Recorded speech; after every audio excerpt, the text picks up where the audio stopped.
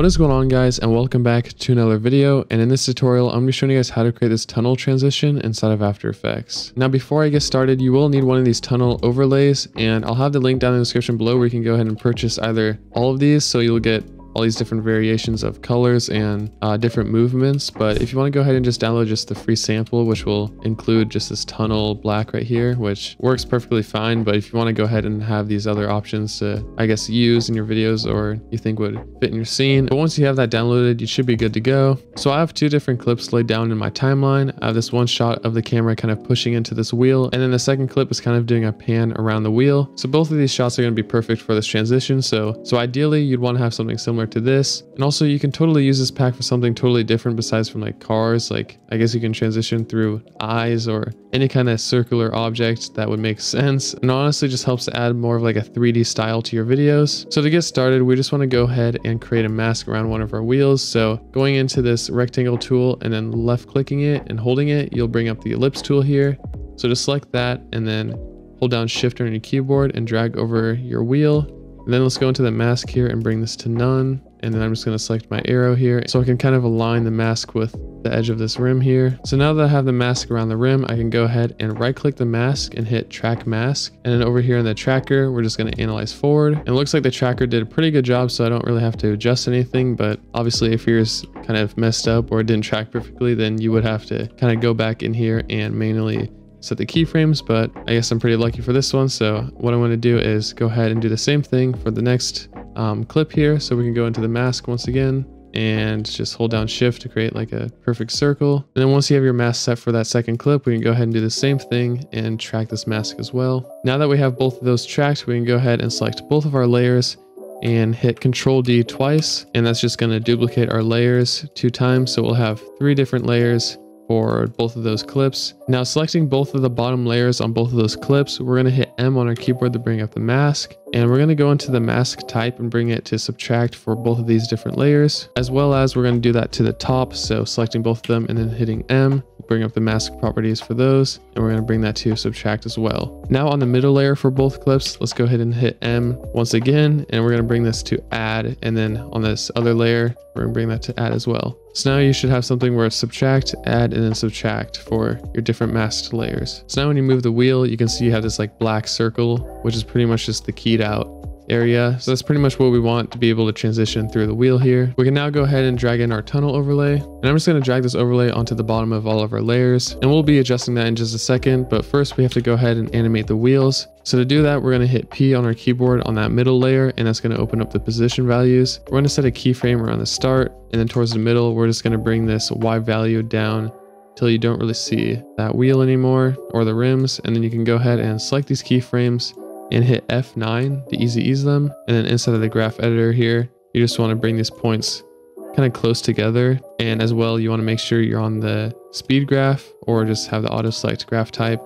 And you can do that by just right clicking onto the graph. And now you can see you have a smooth animation of those rims kind of just disappearing from the car. Now let's go ahead and do that same thing for the second layer. So hitting P to open up the position, setting a keyframe at the end instead of the start, and then going towards the middle and bringing that down so you don't see the rim once again. And then doing the same thing, hitting F9 to easy ease them, and then bring these points together to create a smooth speed ramp. And we can go ahead and adjust these keyframes later. These don't have to be perfectly, I guess, like placed in your footage. So yeah, you can move those around if you need to later on. Now let's go up to the layer, new, and create a new camera. And I'm just going to use this 35mm preset and hit OK. And then let's go back up to the layer and create a null object. Let's make all of our new layers 3D. Then you want to go ahead and parent this camera to the null object by using this pick whip tool. Now when you hit P on your null object, you'll have these 3 different values. And when you change them, it'll move your camera around. Now if you're doing this and you're not seeing anything, it might be because you don't have your camera selected to active camera. So yeah, just make sure you have active camera enabled. So I'm going to set a keyframe on this null object for the position,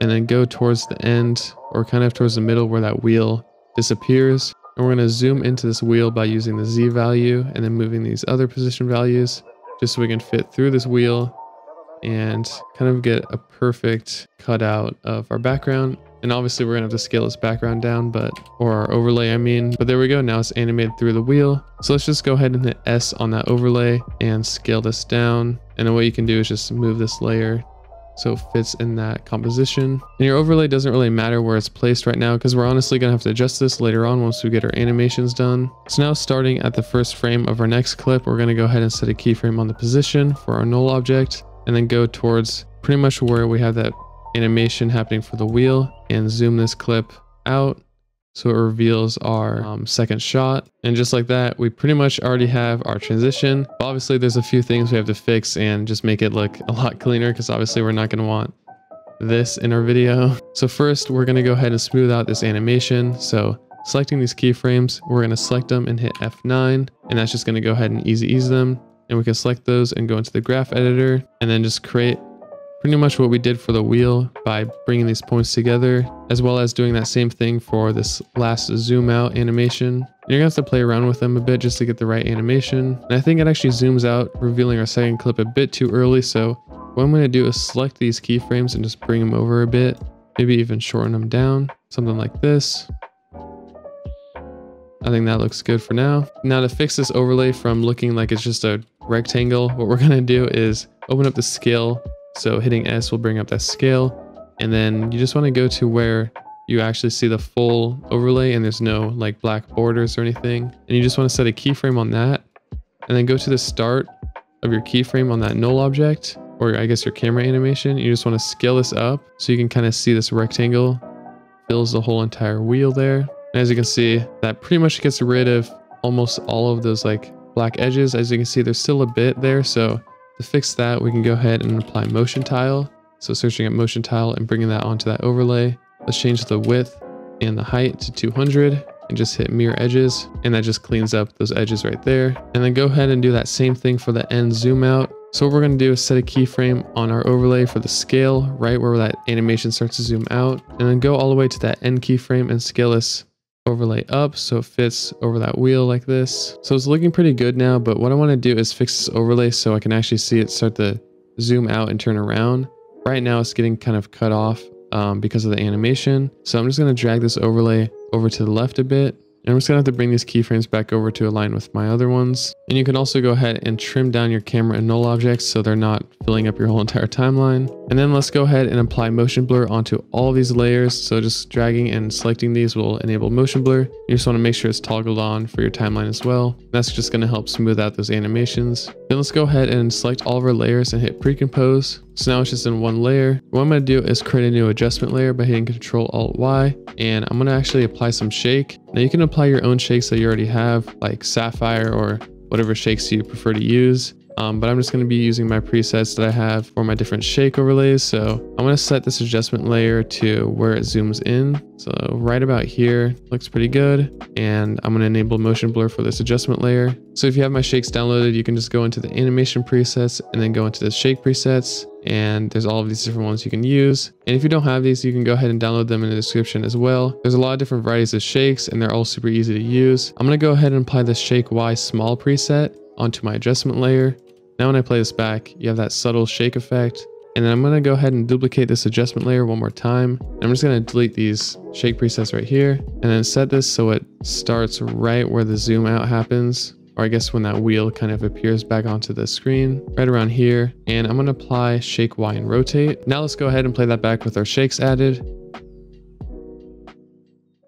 As you can see, that actually makes a huge difference with kind of just helping everything flow together. And I just like that style of the impact it gives, but obviously that's up to you if you want to have that shake or not. Now there's a lot of different ways you can use this overlay, like this one right here where I zoom through the wheel and then it reveals this next clip. And if you want to see like a part 2 to this tutorial, then I can do another video explaining on how I created this transition here. If you guys want to see more videos like this in the future, then make sure to drop a like and subscribe to my channel, and I'll see you guys on the next one. Peace out.